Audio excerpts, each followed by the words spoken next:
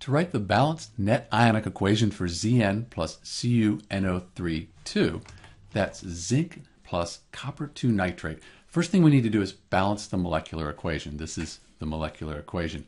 Here it's already balanced, so that's kind of nice. I would like to check one other thing though. I'd like to see if this reaction actually happens. It's a single displacement. The zinc is pushing the copper out, and here we have the copper. So let's check the activity series, see if this actually happens.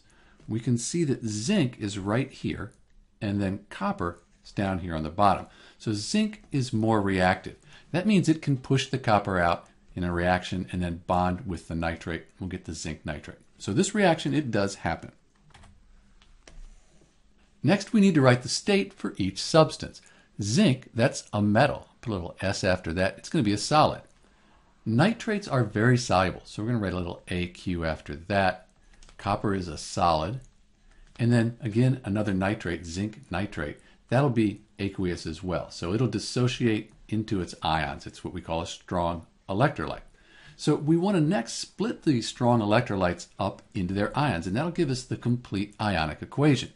So zinc, that's the solid here, is just one thing. We can't split that up. So I'm going to just write Zn, and I won't write these states until the end. Plus, with the copper 2 nitrate. Nitrates, if you look them up on a table of common ions, polyatomic ions, that has a negative charge. Because of that, we have 1 times 2. We have 2 of these nitrates. So the copper has to be 2 plus to balance the 2 negative charges. So when we split this up, we'll have copper 2 plus, which would be aqueous, plus the nitrate, NO3 minus, also aqueous, and we have 2 of them. So we need to put a coefficient of 2 in front. These are the reactants.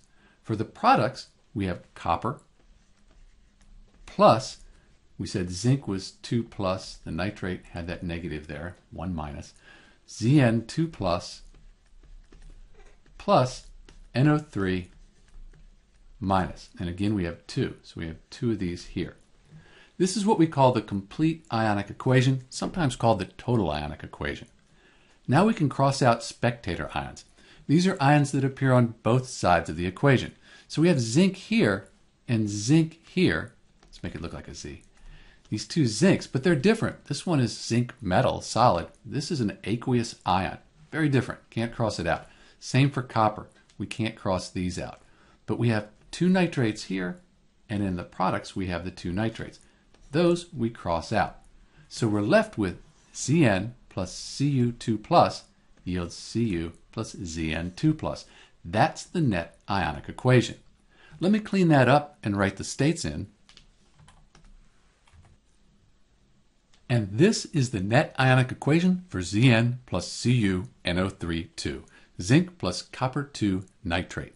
And this is Dr. B. Thanks for watching.